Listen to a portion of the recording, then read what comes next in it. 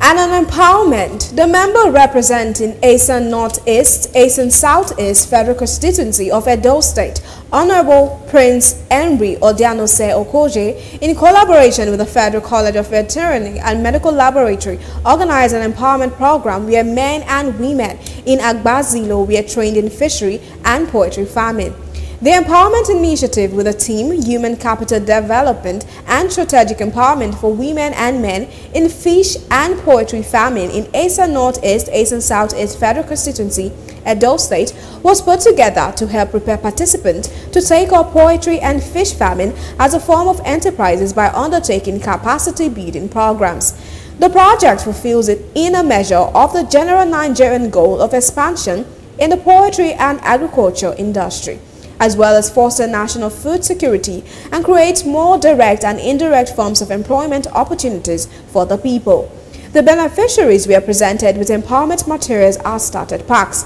Honorable Prince Henry Okojie says he is determined to make life meaningful for the people.